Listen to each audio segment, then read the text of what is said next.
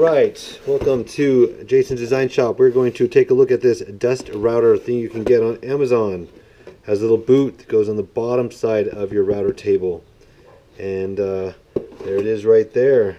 Pretty excited because my table already has a fence on the top side, but I always get a bunch of dust down there.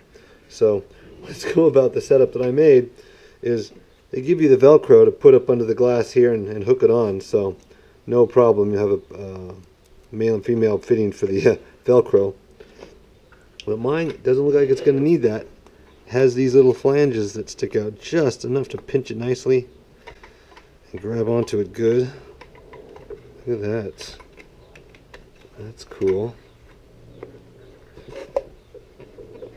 Well, looks like it's good. It's not going to go anywhere. Set that down in there. Oh, that's interesting. Is this? I need to put a bit on there. Yep, let's look at that. Alright, let's put a bit on this thing. We're going to test it and see how much dust we actually produce. Alright, here's this. Put this up. Let's do it.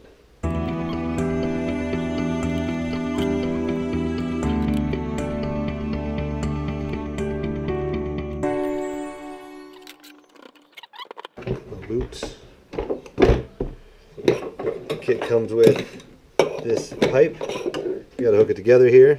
This is gonna go onto my main line coming up over here. Alright. This one will go down underneath, hook onto the boot. This one's designed to come over here and hook in here. There we go. I think we'll just set that right there for now. Hooked on. That was easy. Oh, I'm excited to see how that works.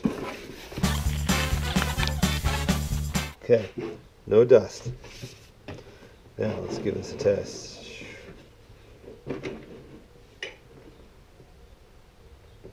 Right, let's see how this works.